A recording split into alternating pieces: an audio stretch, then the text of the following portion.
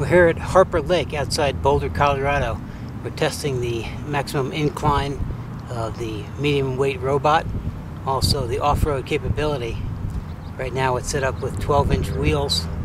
They're off-road drive wheels, and it has a caster in the back. There are two 12-volt batteries, and it's hooked up in parallel for a 12-volt system.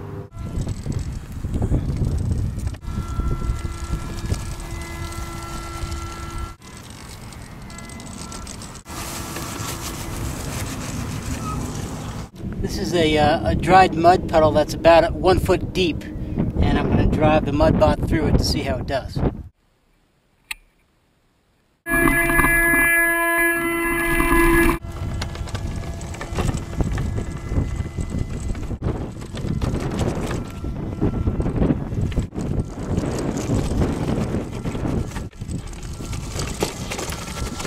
We're on the beach at Harper Lake outside Boulder, Colorado, testing the medium weight robot on a gravel beach.